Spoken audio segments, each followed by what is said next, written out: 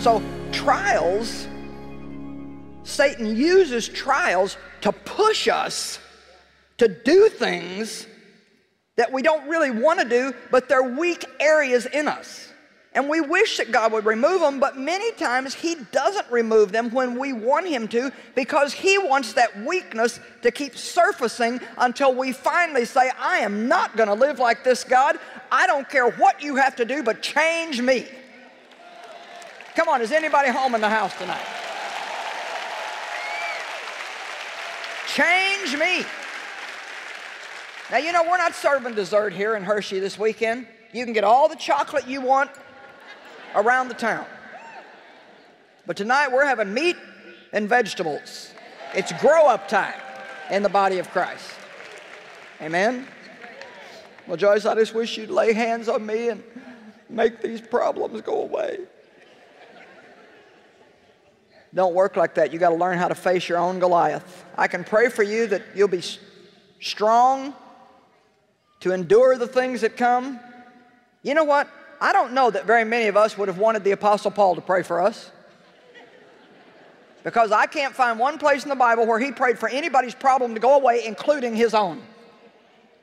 Do you know that?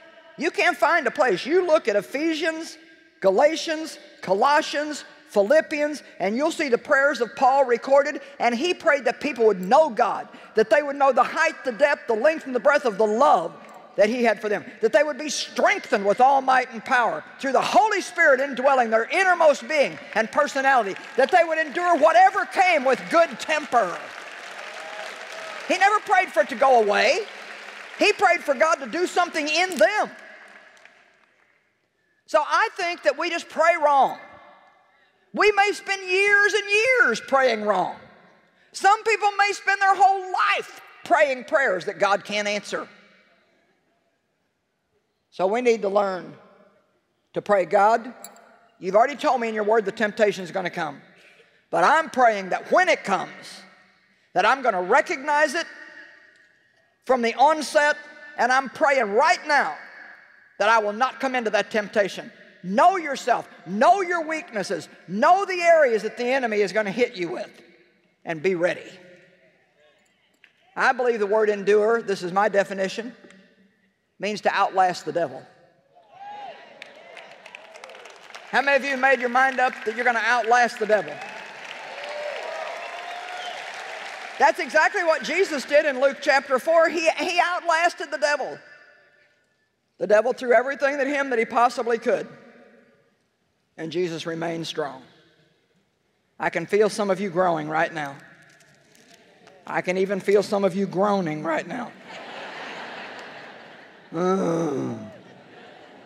This is not what I wanted to hear. Oh well. Let's just look at the first two verses first in Luke 4. Then Jesus, full of and controlled by the Holy Spirit, returned from the Jordan and was led in by the Holy Spirit for during 40 days in the wilderness in the desert, where he was tempted and tried, tested exceedingly by the devil. And there was a lot of different temptations. He was tempted with things. He was tempted to try, tempted to try to, what if you are the Son of God, then do this. And there's a lot of times when Satan will move us off of the will of God, trying to get us to prove something. I don't think anybody can ever be really free until you no longer have anything to prove or anybody to impress. Do I need to say it again? I don't think anybody's ever really free till you no longer have anything to prove and nobody to impress. When you can be genuinely and fully you and know that you're loved for you and accepted for you and that you don't have to prove anything. Amen? My. But verse 13, Luke 4:13. And when the devil had ended the complete cycle of temptation, he temporarily left him, that is, stood off from him, until another more opportune and favorable time. My goodness, does anybody see that? Woo! And when the devil had ended the complete cycle, trial after trial after trial after trial, you know, it wouldn't have been so bad if Israel would have just had to have dealt with one thing today trying to get here. I don't know the full story yet, but I think you got to wherever, Philadelphia, is that right? You were coming from Africa, I think somebody said. So, nice and tired, I know, jet lag, I get that. And his clothes didn't get there. So they said, well, they're on the next plane, it'll be 30 minutes. They thought, well, 30 minutes, I got plenty of time, I'll wait. Well, they still weren't on that plane. So, I think the story I heard was then you got lost trying to get here. Something like that. Something like that. And then he wasn't all that far away, and the police stopped him. And he was just as nice to that policeman as he could possibly be, but he still got 3 tickets. Trying to get to this conference to lead worship for God's people. They had to go to the outlet mall and buy him some clothes because he still has no clothes except what he has on his body. Amen? But you know what? We really, I mean, it's so tempting to go, oh. And yes, there is empathy and sympathy there, but he grew.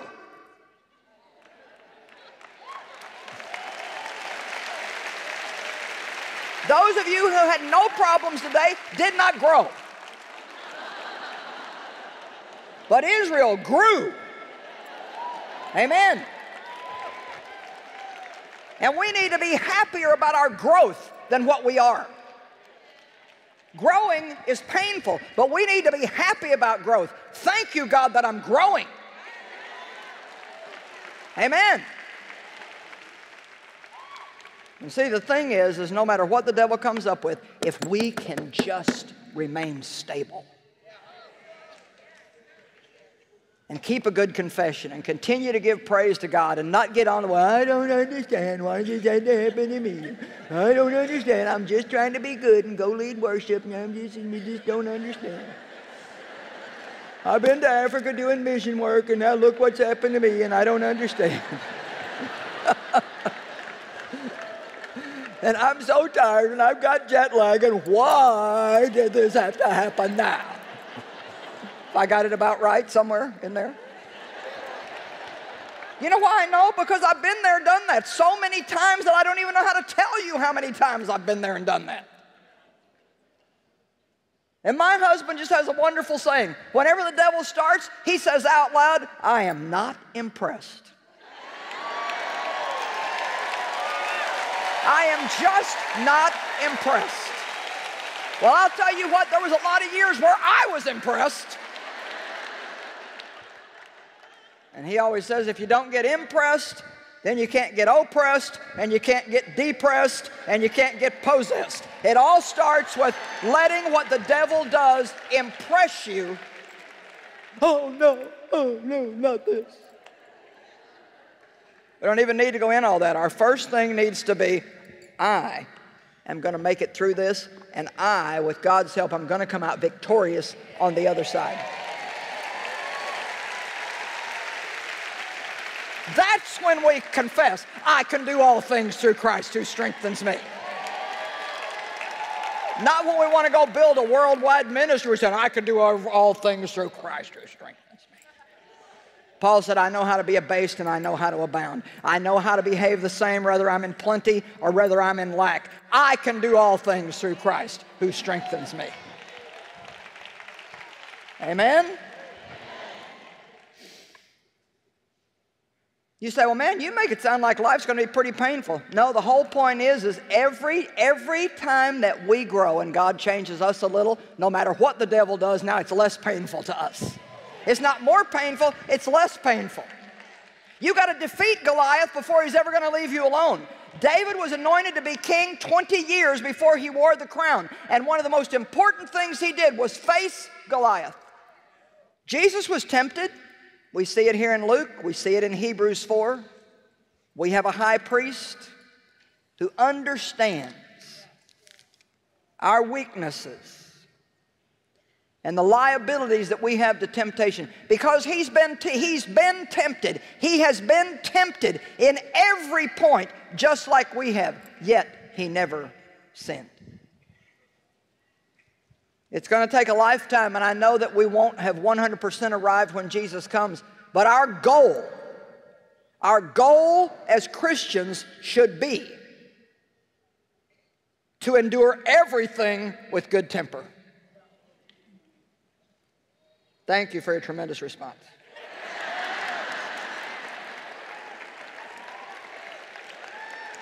Our goal should be to go through anything and remain the same. The same in hard times as in good times. Do you know that nothing ever got Jesus to lose his power? Nothing ever moved him to start saying stupid things that would drain his power. Let's look at John 14:30. He was talking to his disciples, and it was just perhaps hours away from when he was going to enter into his great suffering in Gethsemane. The time, what he had come for, what he had been prepared for, was about to happen. Now let's look at what he said to them. I will not talk with you much more. Oh my gosh. How much better off we would be. At least I know I would in a lot of situations. Maybe not you, but in a lot of situations I'd be so much better off when the pressure comes if I would just say to myself, shut up.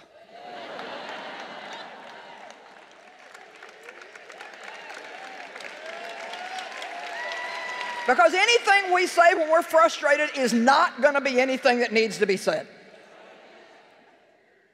Not unless we're under a lot of discipline and self-control. I will not talk with you much more, for the prince, the evil genius, the ruler of the world is coming. And I love this, and he has no claim on me.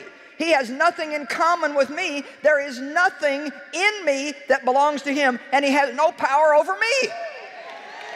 Hallelujah. But what was he saying there? He was saying, I'm going to, the pressure's on, and I'm not going to be talking much, because the devil has no power over me, and I am not going to open my mouth and give him any. Can we look at John 14:30 one more time? And I want our television audience to make sure that you're paying attention to this.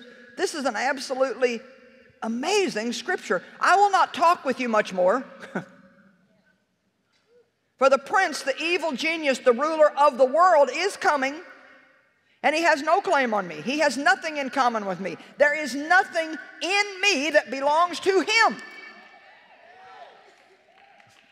He had navigated every temptation and managed to get through them without sinning. He did it for us. He came and he kept the law perfectly for us. And he said, hey, I understand your weaknesses. I understand those times when you just feel like you can't make it, because I've been through them. But he said, he has nothing in me, and I'm not going to give him anything by losing my cool. Now, I know what I'm talking about here tonight is a huge goal. I realize that. A huge goal. But we have to talk about it. If we don't realize that this is our goal, and if we don't set this as our direction, then we're just going to keep doing it thinking it's okay. Well, it's not a big deal, at least I'm not committing adultery and stealing. Well, there's still things that God told us not to do. They may not be one of the big 10, but there's still things that God told us not to do. Amen?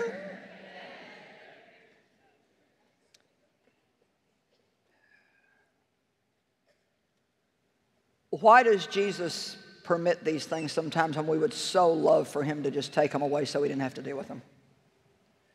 Well, in James 1, it says that God never tempts us with evil. Never tempts us with evil, and he cannot be tempted by evil, but we are tempted. We are tempted when we have lusts and weaknesses and issues and problems in us, that when we get into these trials, then those things come up. There's a scripture in James that says, be wholly joyful when you fall into all kinds of trials and temptations, knowing that they produce patience.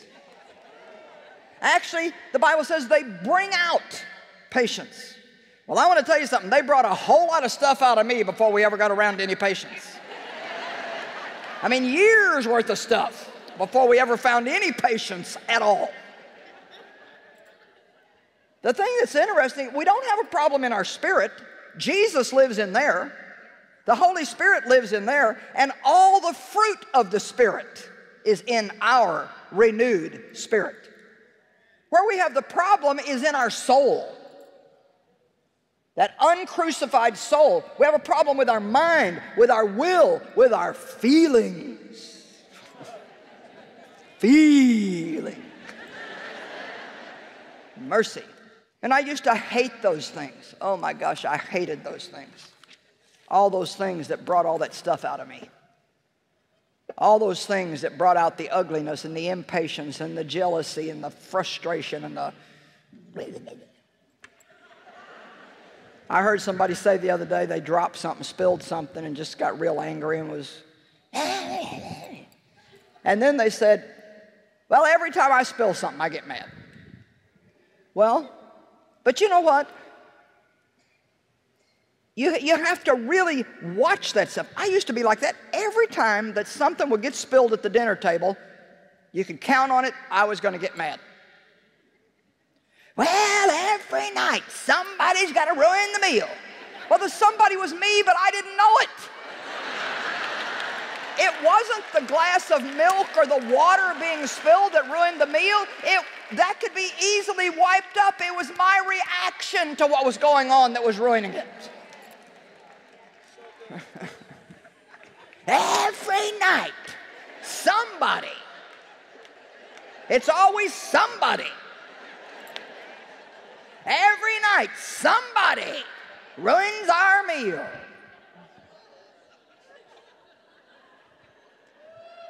And so every night, somebody spilled something so I could throw another fit and the devil could laugh and I could spend one more night in the wilderness and go around the same mountain one more time.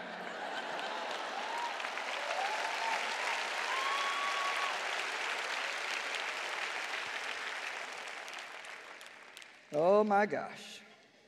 Well, what are we going to do about it, Joyce? That is the problem. What are we going to do? Colossians 3:5. I have the answer. It is a biblical answer. I don't know that you'll like it, but it is the answer.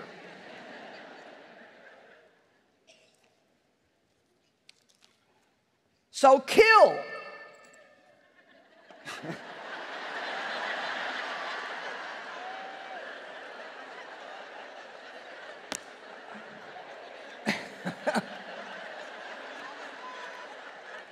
So kill the flesh. The Amplified says, deaden, deprive of power the evil desire lurking in your members, not somebody's.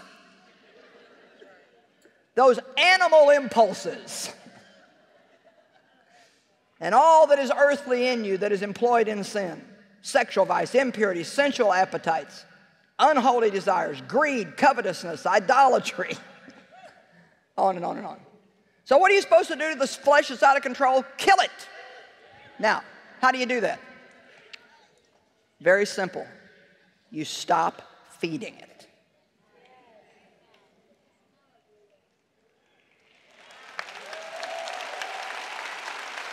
And I'm not talking about don't eat your supper anymore. That's not what I'm talking about. Every time somebody would spill something and I would have another fit, just like clockwork, I was feeding my flesh, so that meant I gave it strength instead of denying its strength.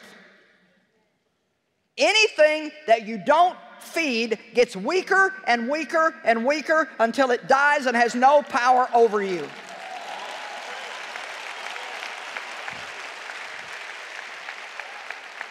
We have a little 7-pound Maltese, little white dog that's 9 years old, and she is so cute, and I feed her. Well, now, I let her eat like little pieces of what I'm eating, not just dog food. Not much, not enough to hurt her, but a little turkey. She loves vegetables. She won't eat fruit, but she'll eat spinach, I mean anything. She'll eat any kind of vegetable you give her. So now, you know, I've given in to her begging and pleading. Come on, it's just the way the flesh is. I've given in to it so much that now when I sit down and try to eat, she just about drives me crazy. She will jump up on my lap and get right in my face. Now, Dave, on the other hand, feeds her, but not till he's done eating. And he'll put a piece of what he's going to give her on the side of the plate. And she'll sit there.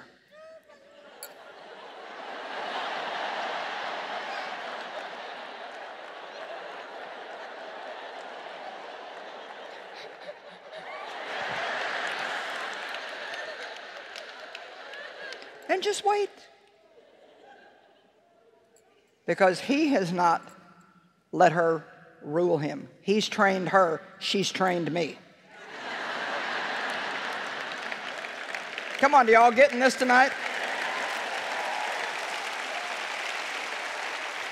But now you see, now I could change that. Even though she has, I could change that, and honestly it would probably only take me a week, 10 days to change that. But I would have to listen to her. I'd have to be willing to hurt her feelings. I'd have to kind of feel like a meanie. You can change anything in your life. You can break any bad habit and you can make a new habit. All you have to do is stop feeding whatever that bad habit is by just doing it over and over. Well, the first few times it's going to be really hard. I mean, listen, I am telling you the absolute truth. I remember when God started really dealing with me, I mean, years and years ago, about not talking back to Dave when I was mad, you know, just, you know how we are. I had to have the last word. I had to have the last word. And even if it got down to a like, I had to have the last word. Oh, yeah, I was bad. I mean, sometimes he'd walk out of the room and I'd go,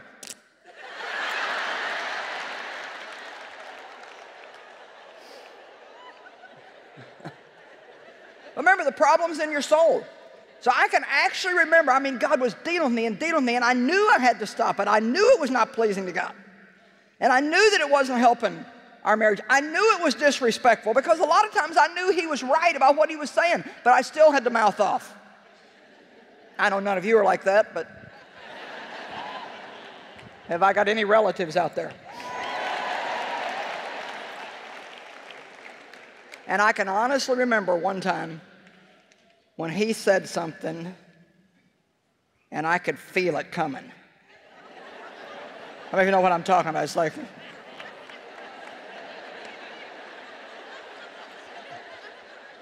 and the Holy Spirit saying, and I excused myself, ran down the hall, locked myself in the bathroom, stuck my face in a towel, and I went, but I didn't talk back to Dave.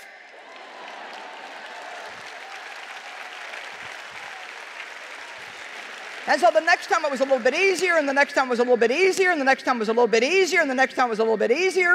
And you know what? I don't have all that much trouble anymore just saying, yeah, you may be right. You're probably right. Whatever. Sure. Amen. Hallelujah. And you know, every once in a while I'll still be like, isn't it interesting? That old man dies and we think we got him buried, but we still drag him around in a coffin just in case we need him.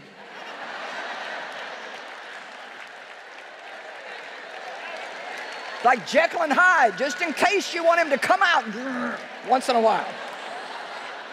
Still got him. Kill the flesh, don't feed it. Each time we give in to temptation, we feed the problem. Know your weaknesses. And pray. Pray, pray, pray, pray, pray. Lord, help me. Well, I believe one of the main reasons why we fall into temptation is because we don't pray ahead of time to resist the temptation. In Jesus' model prayer, when the disciples asked him to teach them to pray, one of the things he said is, lead us not into temptation. And especially if you have an area in your life where you already know that you tend to have a weakness, you want to make sure that you pray on a regular basis about that.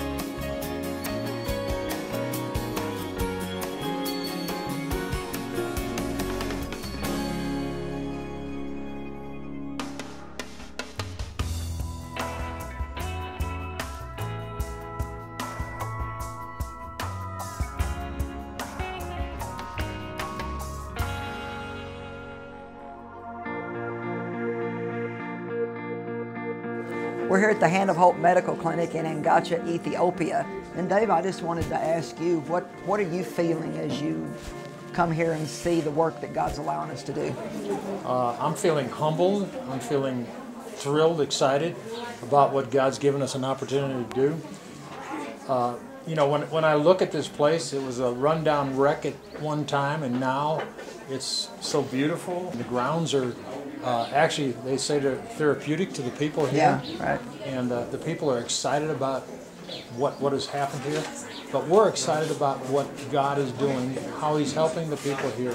In Angacha, Ethiopia, we have the opportunity to help hurting people, and that's our goal, that's our desire, that's our hunger for Joyce Meyer Ministries. Well, one thing's for sure, we certainly love helping people, and to see the smiles on the kids' faces and to see the hope in their parents' eyes is just a phenomenal blessing. I can honestly say, I don't think that there's anything in the world that's better or gives you a better feeling than knowing that you're making a positive difference in somebody else's life. I love to be able to put a smile on someone's face. Thank you for helping us do that.